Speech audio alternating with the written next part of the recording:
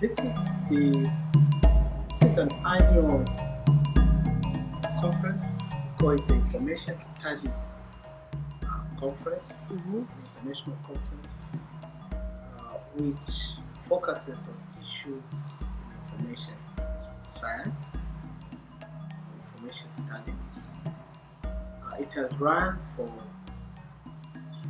18 times. This is the 18th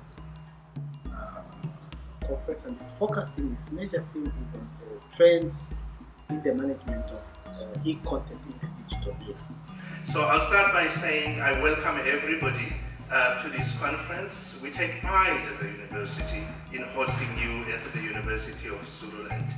The fact that you've recognized that this is a wonderful platform to which you can come and engage intellectually on issues that affect your disciplines and the knowledge areas, we find this as an encouragement and confirmation that we are one of the universities in the country that are going to bring about the kind of change expected to be brought about by 21st century universities, as it were. Thanks, Prof. Holmberg. Neil Evans from the University of Zululand.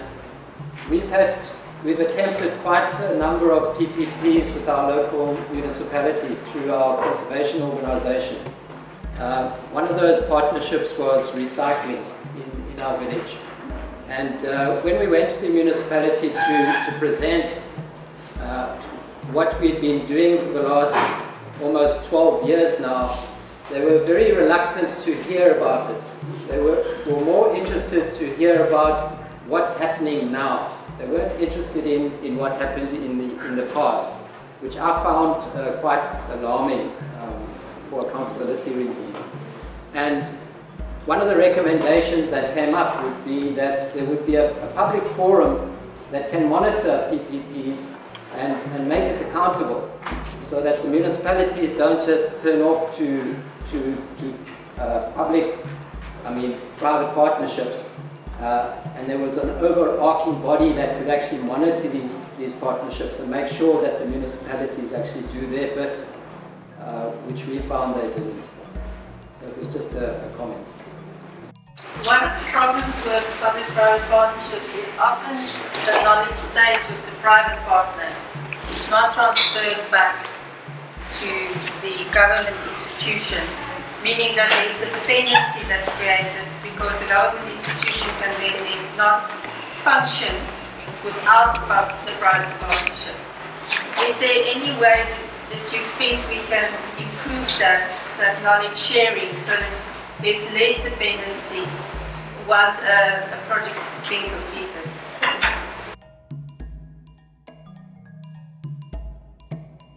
First thing, I think holding a conference of this caliber is very, very important for scholars in general.